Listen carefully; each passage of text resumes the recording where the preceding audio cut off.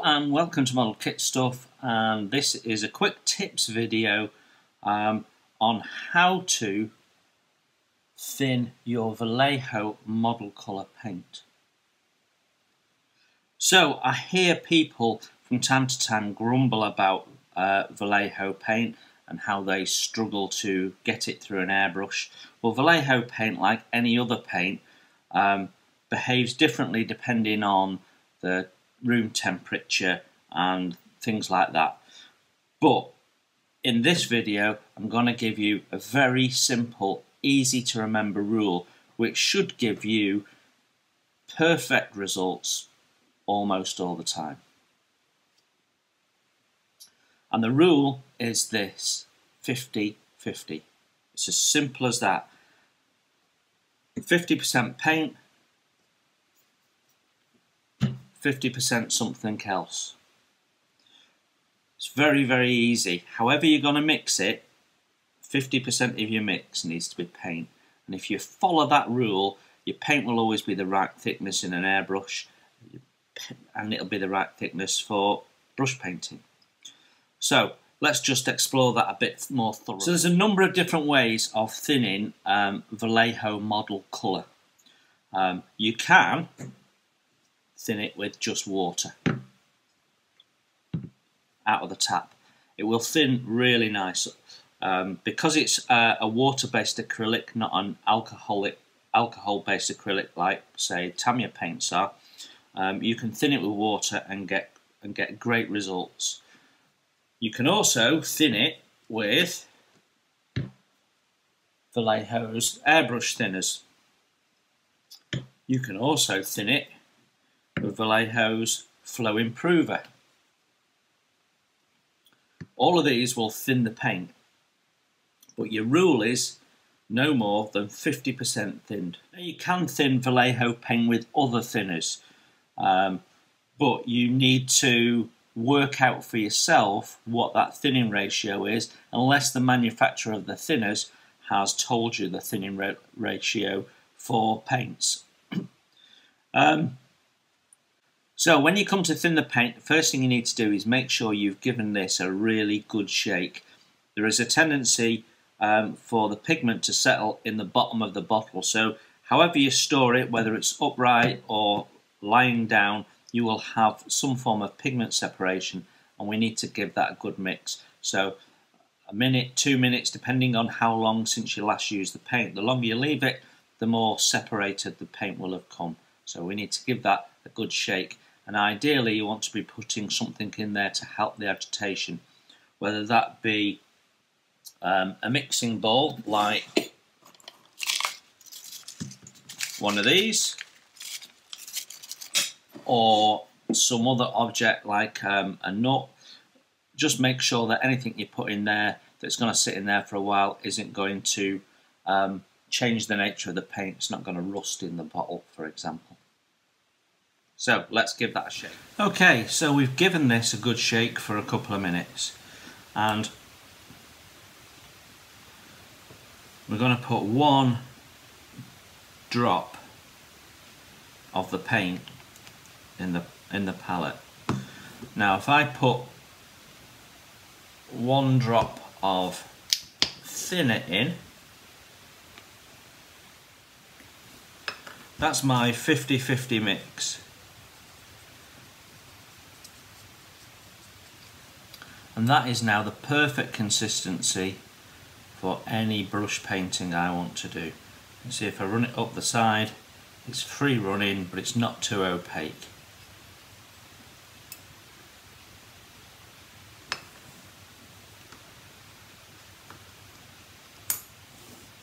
Now if it's a warm day and I'm wanting to paint something like, say I'm painting a couple of figures, and I might want the paint around for, I don't know, half an hour or so, then I recommend that you thin it with the Flow Improver rather than the thinner.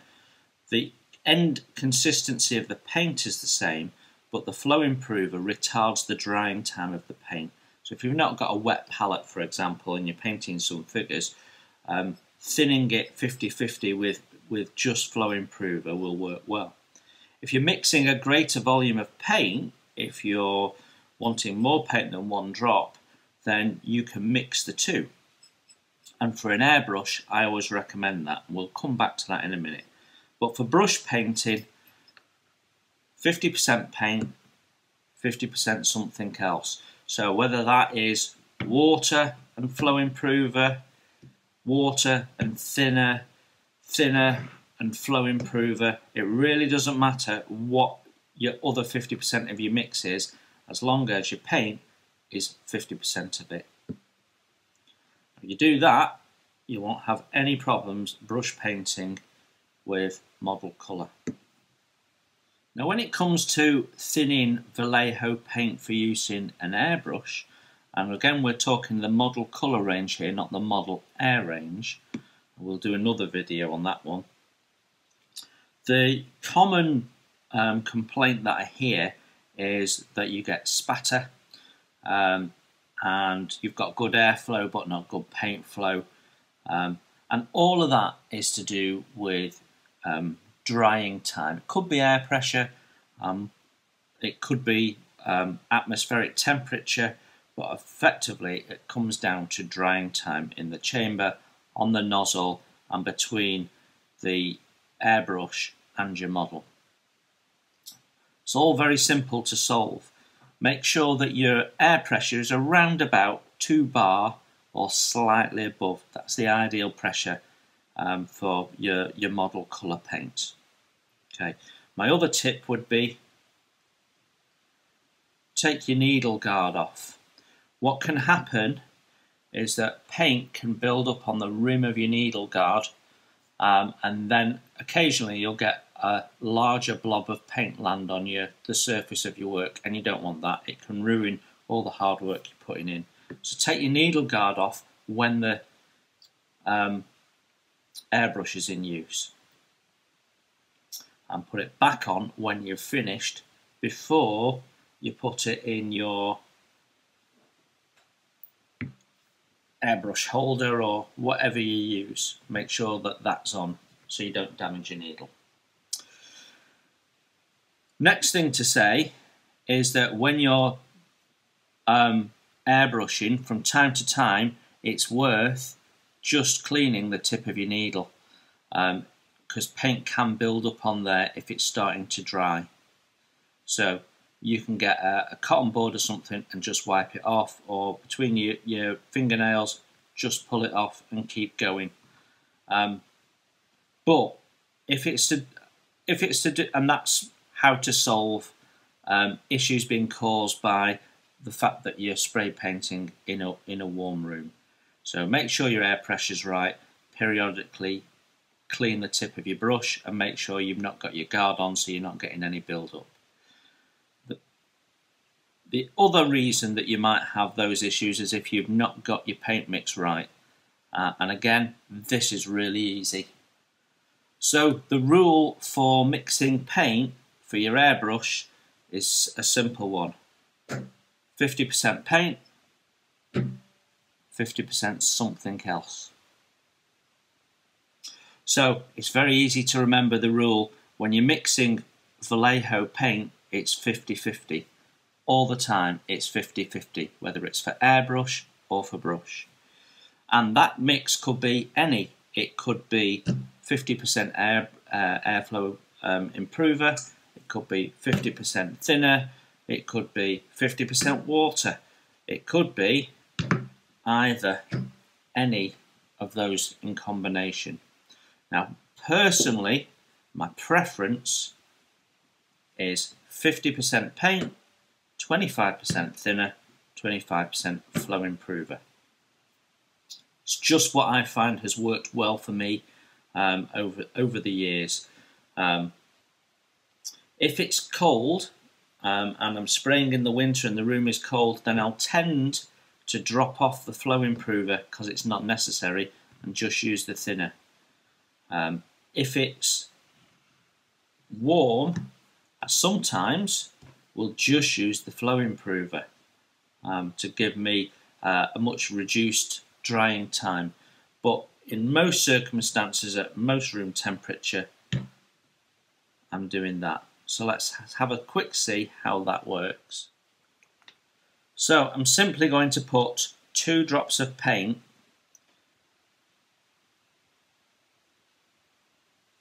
in my palette. I don't like these dropper bottles particularly well, and if you can put this in a different bottle it always works well, but I wanted you to see the labels so you knew it was we were using the proper stuff. So 1 drop of flow improver,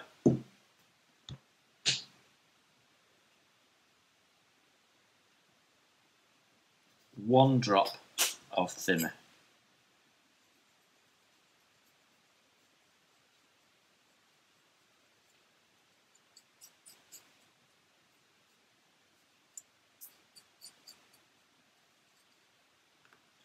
And you can see that's the same consistency that we mixed previously for paint brushing, and you could brush paint this perfectly well, but that is the perfect consistency to get into your airbrush.